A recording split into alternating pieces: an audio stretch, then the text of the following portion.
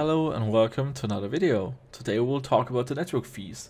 So as you already know or should know, whenever you do a transaction, you're paying a fee, so a network fee. So for example, if you would send XRP from this account to my second account, so we'll send I will send 0.01, for example, XRP to from this account to the dev2 account. I hope it's the right window. Yep. Then it will slide and sign that. Okay, now I have to do it again. Okay, so now it works, I think. Okay, great. So when I do that, I will have to pay the network fee for signing this transaction.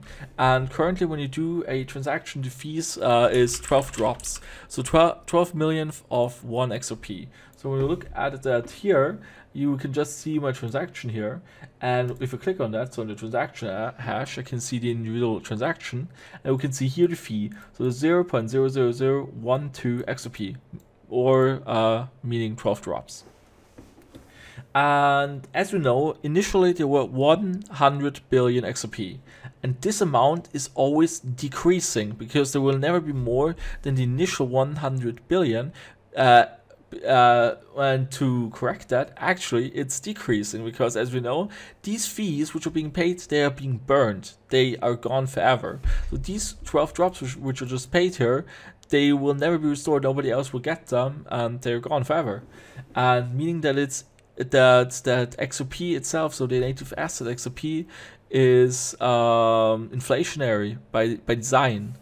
And we can see also that if we go to metrics, so on the website xrpcharts.ripple.com, you can go to network and go to metrics, and you can see here a tab, so a chart called network fee, and we will do that on a daily chart.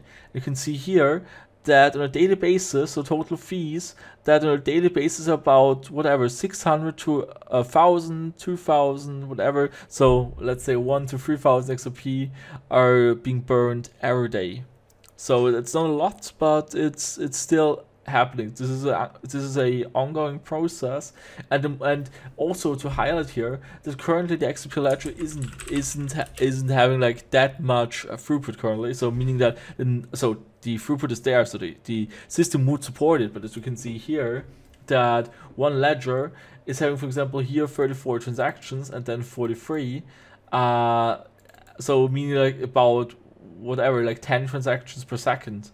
So as you can see here, the average confirmation time is 3.8 seconds. So it takes 3.8 seconds to validate 43 transactions, even though this could, for example, do much more. But currently, the current speed, what the system is processing, is, like I said,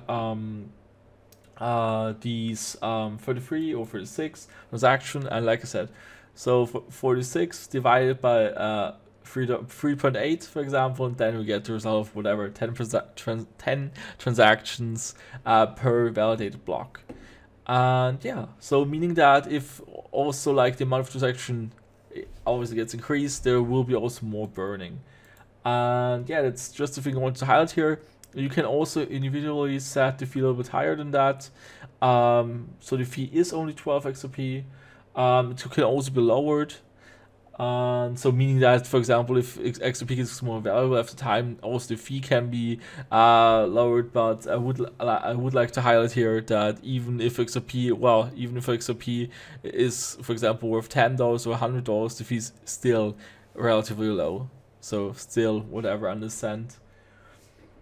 Alright, so yeah, so XRP Charts is a great website to look at all of that. Also, if we look at, so we can also see here the active accounts. So one last metric we can also see on the network, metrics again, the remaining supply. So there should be one chart here, which you would have to look up, I think. So these are the types of transactions, accounts, and XRP market. So here we can see all the charts about the DEX, so the decentralized exchange. Oh, this one would be about all the normal exchanges, but there's also a place for the DEX where we can see how much trading volume is on the DEX. We'll go to base size. So yeah, right. I think we should see here. Yeah, we can see here the total XRP. So on the main side, you can see it here. We've got still left 99 6,990,330,040.03 XRP, and you can see that amount is decreasing constantly. So you can see here now it's 39.86, now it's 39.85, and so this decreases all the time because, as I just told you, there are network fees and those are being burned. They are gone forever. And right, so that's basically it. So right, so thanks for watching the video and see you in the next one.